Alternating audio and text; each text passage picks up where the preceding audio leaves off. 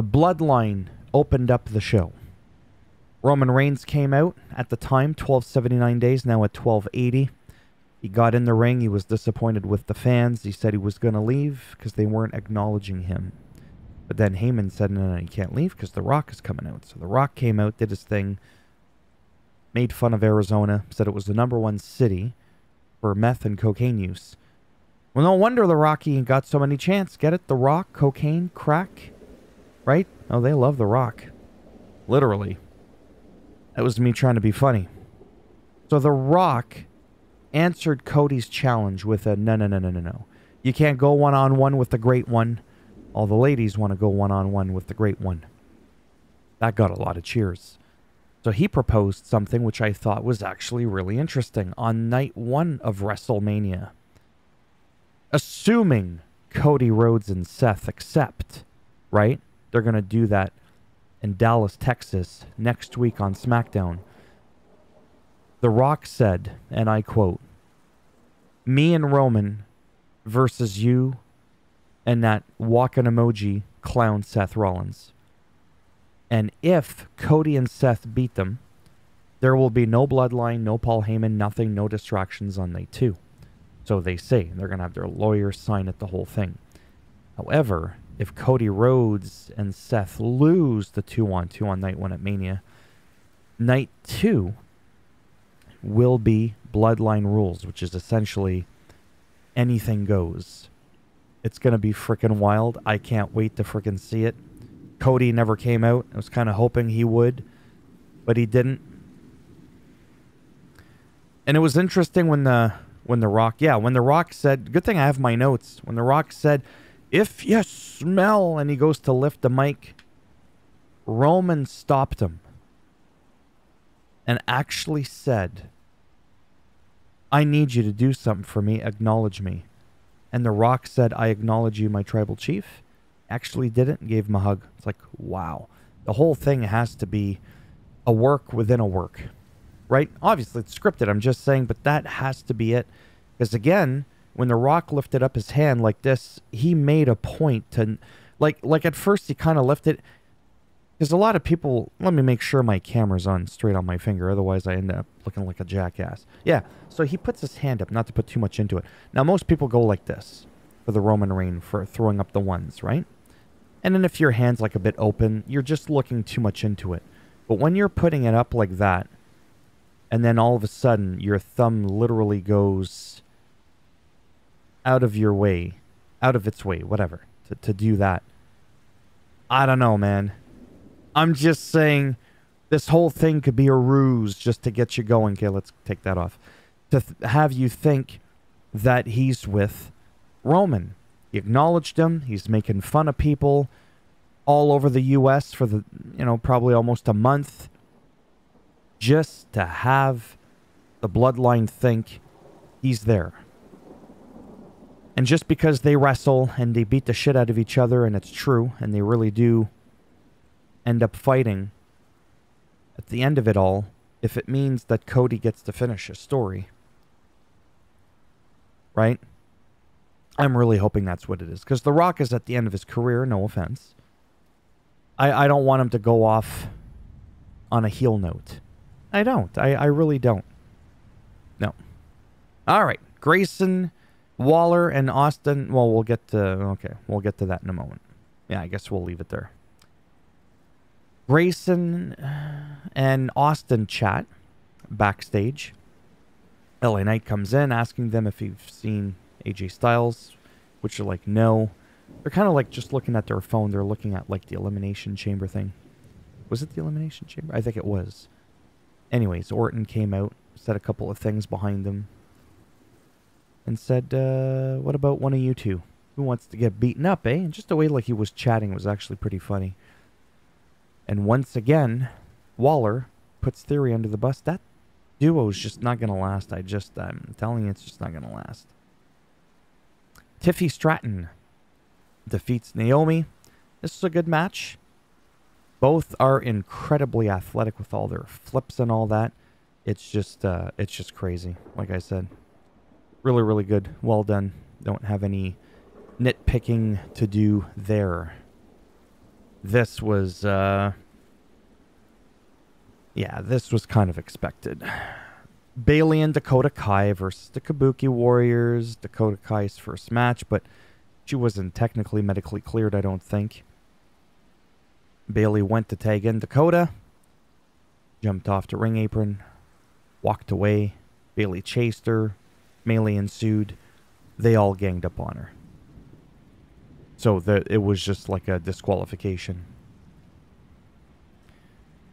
So it's going to be, again, interesting to see who comes to Bailey's defense. Who's going to like help her or be, you know, her friend or whatever. I have no idea. And then backstage we got to see Nick Aldis that was saying to Jade Cargill, you need to get back here so we can chat. And then the Kabuki Warriors were quickly there laughing and giggling. And Jade Cargill pointed at Io Sky, essentially saying, someday I'm coming for that title, and I could totally see that match. That would be something. Braun Breaker versus the NXT guy, because I forgot his name. Zion Quinn. It was a squash match. Ding ding, spear, match over. That was it. That was it. Not into those squash matches, like I said. A match against Grayson Waller would have been better. Had some back and forth. He could still make Braun look strong without making the other guy look like a Muppet. Vignette promo again with Santos Escobar. For me, these are great. I really, really enjoy them.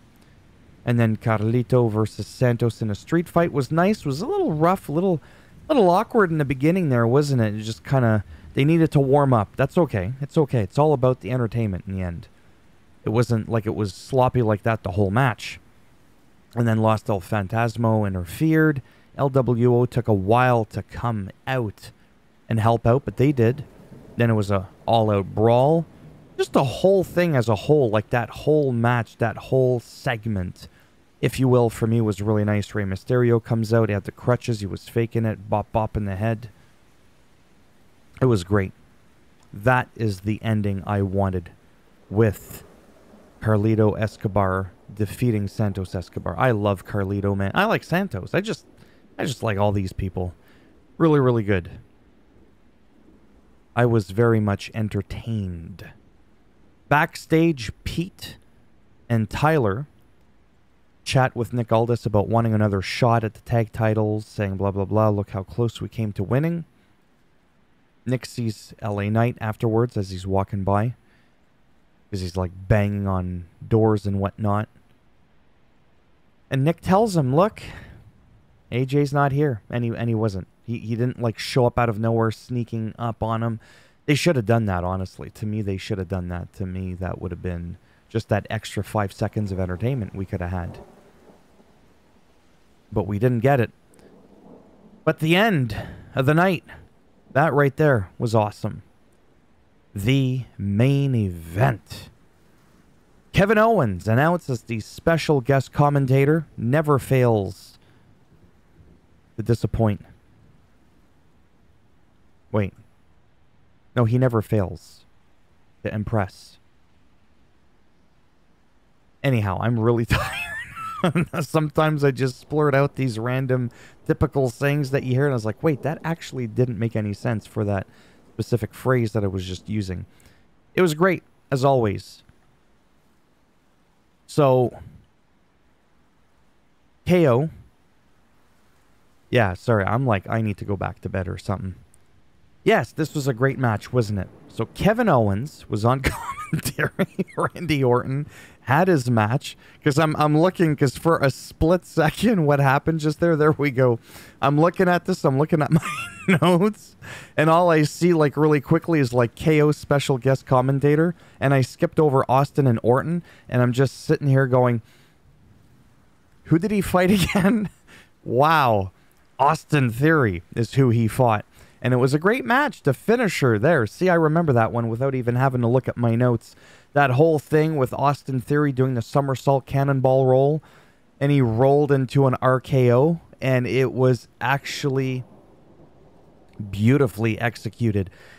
And man, I almost said Seth Rollins. Does Austin Theory ever know how to sell? I've been saying that forever. He sold that stunner so well, it was unbelievable. Like, just wow.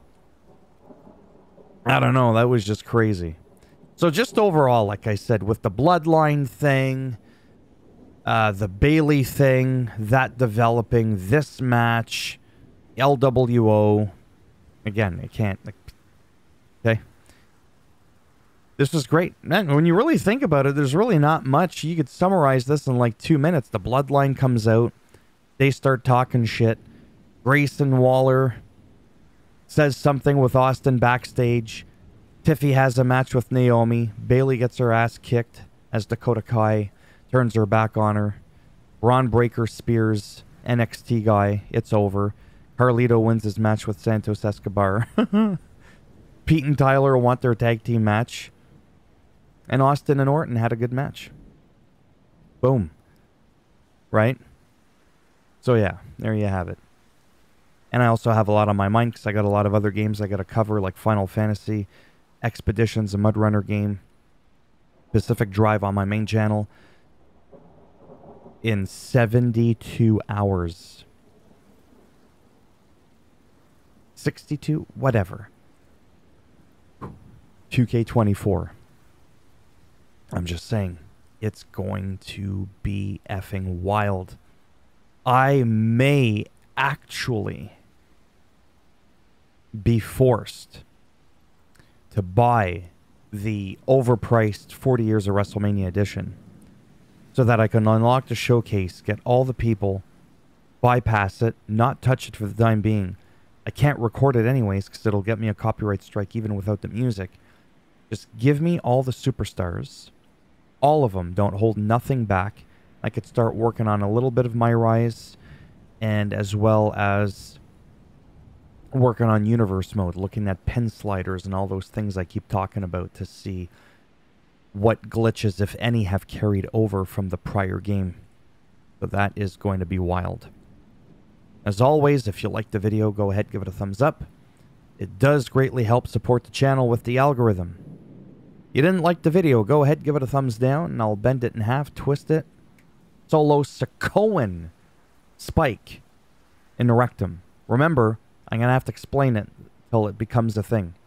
Solo Sikoan is a Solo Sikoa Samoan spike. So Sikoa, Samoan, Sikoan. Original, if you ask me. If you're not entertained, I don't remember selling you a ticket. I don't owe you nothing. Take care, and maybe I'll see some of you in the next one. Bye for now.